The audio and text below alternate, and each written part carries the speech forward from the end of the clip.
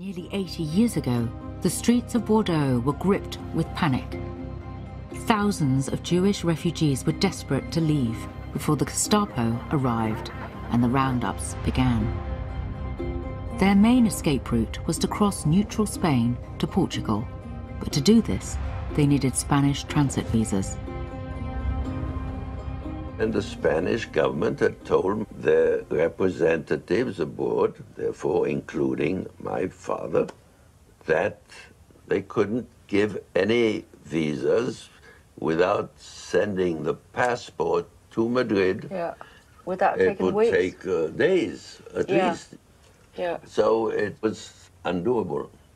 So he decided that the morally right thing to do was to disobey his government and began issuing these visas right and left to everybody coming in there.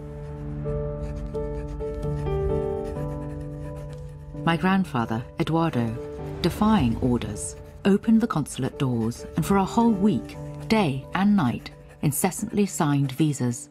A few steps away from here, your grandfather signed the passports permitting 4 members of my family to cross into Spain and through to Portugal and get about to the United States in June 1940. 2 of these passports survived. Right. And so I have brought my father's, who sadly left us a few months ago. Oh, I'm sorry. Here he is as a little boy.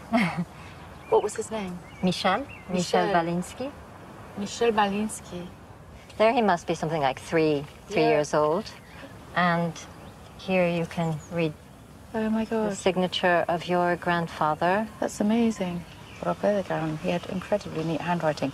I love it, the fact he made it all one word. Yes. But I guess if you're signing many, many, many, you'll make it all one word. And here's on my How amazing. grandmother's. That's your grandmother? That's my grandmother. At the can see. time. Yeah, actually there we have a You definitely have a resemblance. resemblance. They were all Polish. Jewish? Yes. Yeah. They went to France and they were there in spring of 1940 and then they escaped at the last minute, basically because not only was my great-grandfather Jewish, he was personally blacklisted by the Gestapo because he was prominent anti-appeaser activist. They really had to get out. Yes. I wonder how many people didn't get out. They got to Portugal, so what they happened? lucked out. They got on a boat. And there he is, my father, in New York City with his grandfather during the war. How amazing. He founded UNICEF after the war. Really? Yes. How extraordinary. Yes. And my grandmother And your granny. during the war. Yes. God, it's fantastic. I wonder how many wrote to those. Thank God. So you're the first person I met who had who's basically had a life because of my grandfather. One of the things that I've often thought about when thinking about the Holocaust is how much was destroyed. But then the tiny consolation prize is then you meet one life that was saved, and that was a great family to have saved because the grandfather then goes and invents UNICEF. And she now works for Médecins Sans Frontières. So it's almost like one humanitarian act then breeds a whole